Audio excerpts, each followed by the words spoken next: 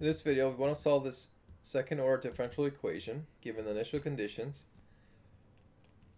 So let's start off with the differential equation. We want to apply the Laplace transform to both sides.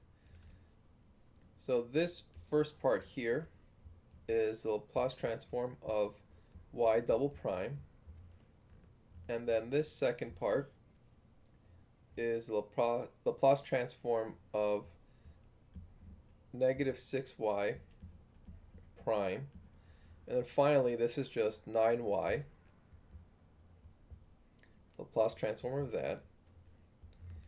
And then the Laplace transform of t squared times e to the 3t is just 2 over s minus 3 quantity cubed. So this 3 will just be over here. Now we can plug in the initial condition, so y of 0 is 2. So this becomes 2s. Y prime of 0 is 6, so this becomes 6. So y of 0 is 2, so 6 times 2 is 12. And so we replace that in the bottom here. Okay, now we can simplify. So we have a negative 6 plus 12 is going to give me positive 6. And then we can factor out a Laplace transform of y of t.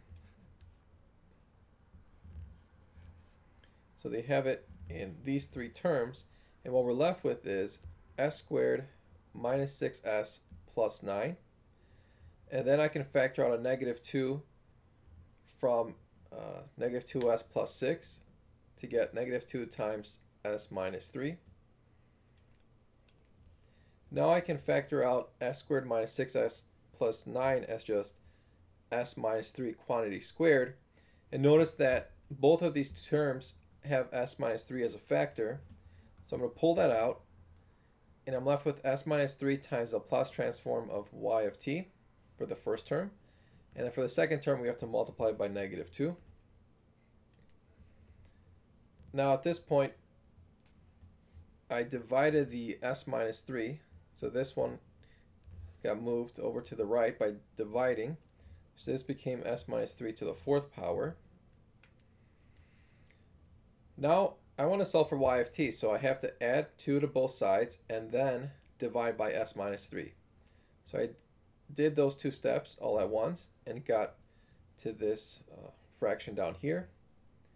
Finally, I have to apply the inverse Laplace transform to the fraction. And so the inverse Laplace transform of 2 over s minus 3 to the 5th is just 1 over 12 times e to the 3t times t to the 4th. And the inverse Laplace transform of 2 over s minus 3 is just 2e to 3t. And that is my answer.